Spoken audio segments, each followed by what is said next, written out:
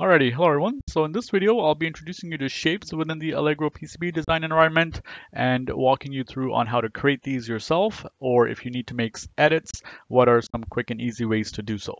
So let's go ahead and get started. You'll see here essentially one of my inner layers turned on, which comprises of 4 unique copper feature shapes, and I actually assigned it different colors just for ease of visibility to help us differentiate. Now, if I want to go ahead and make some edits, I would go into my shape drop-down menu here, select shape or void cavity, and you'll note that my fine filter has automatically changed. And now as I hover over these different shapes, I get more information and they're also selectable. So let me go ahead and say pick this 12 volt input shape. And if I want to make an edit to a particular edge, you can see that it is easily selectable, and I would just pick it and drag it, and quick and easy, there it is. You'll also note that the red VCC shape actually automatically filled in that region that I had retracted from. And that is because this red shape has been assigned a dynamic fill characteristic, which means it will modify as you make changes in a very immediate fashion. Okay, now say I want to draw a new shape rather than edit a pre-existing one, then I will show you how you can do that step by step. So let's actually get rid of this VCC existing shape. And now to create a new shape, I would just go to the shape dropdown again. I have options to do a polygon, a rectangular, or circular. Let's keep it simple and do a rectangular one. Once I do select that function, then in the options pane here, you see a couple of different pieces of information that need to be carefully selected. So first and foremost is on which class and subclass. I think in this case, we want to keep it on etch, but in our power subclass. So that's the right subclass. We want to make it a dynamic copper. So this ensures it will adhere to the boundaries and overlapping regions.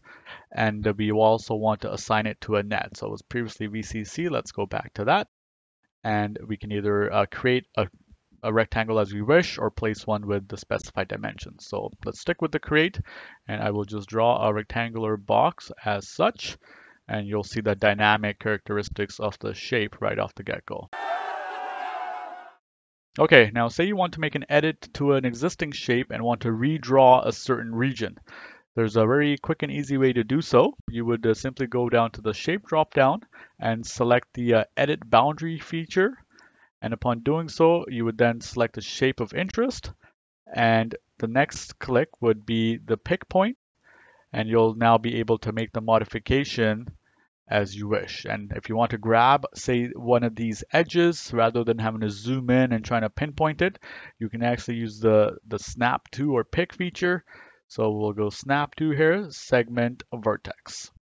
And there you go. That automatically creates your modified shape in a dynamic fashion. And then just simply go right click, done. So as you're working with dynamic shapes, you may actually run into a situation where it's lost those dynamic properties and looks as such of what's being shown on the screen, right? A bunch of shapes overlapping each other without adhering to their boundaries. The way to fix this is actually simply just to right click here, and under the quick utilities, select the design parameters, and then you want to edit the global dynamic shape parameters and actually do a dynamic fill update to smooth. So right now you can see it's either disabled or it will be out of date and not be updated. So I can just simply go update to smooth or update all. They both effectively do the same thing, and there you go. The features have now been re-updated to match those dynamic characteristics. Okay, and then the last one I want to cover is how to create voids in particular shapes. So once again, the shape drop down, and you would go to the manual void cavity. Once again, you have a couple of different options to select from. Let's go ahead with a simple circular void, and I have the correct active class and subclass, and say I want to make a void in this particular shape. So I first select that shape, and then now I can draw a circle of the dimension I wish, and right click, done. Simple as that.